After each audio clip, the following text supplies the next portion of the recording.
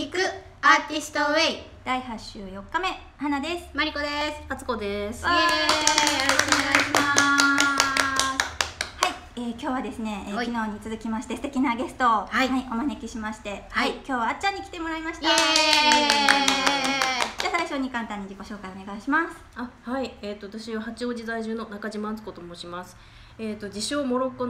ナビゲーターです。で、今ちょっとね、モロッコのためにね、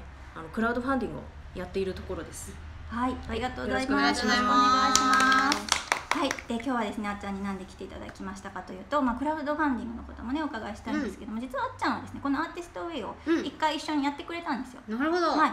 去年ね、一緒にアーティストウェイ11thシーズンっていうちょっとコロナでね完全オンラインで期間中一度も会わずに、はい、一緒にやったことがありまして、でもその時にちゃんと最後までね感想してくださったので、先輩じゃないですか。そうなんですよ。はい、なのでちょっとその時のご感想と先輩じゃないですか、か。あとアーティストウェイやってみてどうだったかみたいなねお話をぜひお伺いできればと思ったんですが、あっちゃんいかがですか？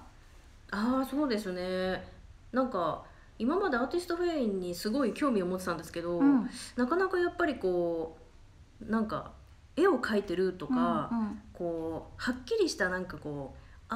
アートを生み出してる人じゃないと、なんかやらないことなのかなっていうちょっとそういう思い込みがありまして、すいませんね、伝え方がね難しくて、なんかでもちょっと今回ね、そのね11の時はオンラインだったんで、気軽に参加できたっていうのがあって、そうなんか参加しやすかったのか多かったのね、あの時やってみたんですよね。やってみてどうでしたか？そのなんだろう、こう自分の中をやっぱり書いてみることによってすごく俯瞰できて、モーニングページをね、なんか自分の中のこう自分という取扱説明書ができたっていうのかな。自分という取扱説明書ができた。そうなんかそんな感じでね、なんかこうアップダウンがねあんまりなくなったんですよ。アップダウンはなくなった。あるけどゼロじゃないけど、でもなんかこうダウンしても、モニペを書くことによって気持ちがすごく頭の中が静かになるし、なんだろうな、なんかただもう書くだけでいいからね、すごく気軽に自分を調整できる、そういうツールだなと思います。おー、素晴らしい素晴らしい。なんかすごくなんかね活用されてる感じがしますよね。アップダウンが少なくなるっていうのは私も分かる、なりますよね。なんかねものすごくひどく落ち込まなくなるし、逆にねわーいみたいな、なんつうの、地に足がついてない喜びみたいなのもそう打つみたいにならないみたいな。そうそれが減る。ちゃんと感情の波はあるんだけれども、そのなんだろう、ちょっとこう外れすぎないというか、そういう感じはねありますね。はい。私ね、あっちゃんが送ってくれた感想ですごい感動したのがあって、なんだっけ、最後にね感想を書いて送ってくれたんですけど、そうなんかアーティストウェイ旅、その自分を見ていく旅もすごい良かったみたいなことを書いてくれて、世界の果てまでサハラ砂漠まで行ってきたあっちゃんが、そう自分を見つめる旅も良かったっていうのが、それが重みがあってね、良かったなと思って、はい。じゃあそれが一番良かったことですか、そのモニペを書いてて。そうですね、すごくなんかシンプルで簡単にできることじゃないですか。そうですね。そう、これなんかこんなに自分がなんか変われる、自分のなんかもう人生観とかも変わったし、モニペ書いてて、なんか人生自体すごくなんか実はシンプルなものなんじゃないかなと思えてきて、すごいなんか淡々と話してるけどすごい深いこと言ってるよね。ねここね、最近のねあっちゃんの変化っていうのは私はフェイスブックで感じてて、なんかね前と変わったよね。なんか多分わかんないけど、前は結構こう凛々しい印象というか、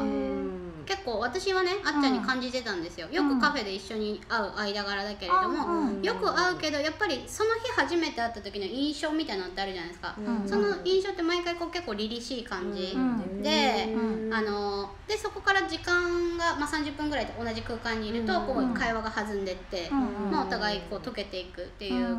感じではあったと思うんだけど、最近のあっちゃんね、なんかね、そのなんだろう、凛々しさというよりも、話しかけやすさというか、なんかね、あっちゃんみたいなさ、なんかね、変わったねなんて私は勝手に思ってたんですよ。なんかハートオープンなのかなみたいな、柔らかい感じ、何があったのかなって思ってて、で今小説も書いてるじゃないですか。小説、それもあった、その変化も、それが結構人気だったりして、なんかこう自己肯定感とか、なんかそっちの方への刺激があったのかなとか、なんかね、すごい最近ね注目してたんですよ。注目してた、なんかね、あっちゃん変わったなみたいな。しかもね、あっちゃんの良さってね、まあ当たり前なのかもしれないけど、優しいの、なんかね、孤独にさせないんだよね、人を。どんだけ私が滑ろうが絶対拾ってくれる、優しいんだよね。人をね、孤独にしない、彼女は、この人は。そう、私がってなんかね、そう、多分ね、これ以上言ったら多分ね、花さんのラジオに迷惑かけるから言わないけど、孤独にさせないんだよね。安定感とか包容力みたいな、優しいんだよね。変化を感じてたんですね。どんずべりしない、あっちゃんがいたらどんずべりしないみたいな、拾ってくれてありがとうみたいなね。そんな変化も感じていた。はい、あっちゃんに、じゃあ最後あっちゃんが、はい、今ちょっと告知があるということで、最後にぜひぜひお知らせしていってください。そうなんですよ。ちょっと私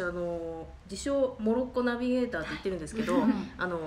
2019年に初めてモロッコを訪れまして、その時からもうモロッコにハマってしまって、今に至る、今あれ3回目かな。一番直近で行ったのが今年の2月に行ってきたんですけど、もともとサハラ砂漠ってね、観光業で、多くの人々がこうなりわいをしてたね地域なんですけど、ちょっと今このコロナの関係で観光客がもう来なくなってしまって、で多くの人たちがね生活に困窮している状況なんですよね。でそれで、今まで観光用に使ってたラクダたちをもう売るしかなくなって、で売られたラクダはもうほとんど食肉になってしまうっていう、ちょっとそういう悲しいね、現状に何かできればなと思って、クラウドファンディングを始めました。そのクラウドファンディングに、アクセスするにはどうしたらいいですか？レディー4っていうサイトでね、やってるんですけども、ちょっと私のフェイスブックとかを見てもらえれば、そこに中島敦子さんの、フェイスブック、中島敦子のフェイスブックを見ていただければ、リンクとかね、その情報とか載ってるんで、サハラ砂漠のベルベル人とラクダを救うプロジェクトになります。ちょっとこの音声の下にもねリンクを貼ってアクセスしやすいようにしておきたいと思いますので、ラクダさん食べられちゃうんだって、売られて。ラクダって食べれるんだっていうのがね、ちょっとそう食べる。なんか位置的に馬肉みたいな感じで、そんなにポピュラーに食べられるものではないんですよ。そんなことになっているので、ぜひね、ちょっとね、そうなんですよね。リターンとかもね、すごい素敵なリターンがいっぱいなので、私の大好きなモロッコ雑貨とかのリターンもあるので、私もね、絨毯を買わせていただいたんですけど、紅割れのね、ラグとかリターン編に出しているので、ぜひぜひ見てみてください。じゃあ今日はモロッコナビゲーターのあっちゃんでした。どうもありがとうございました。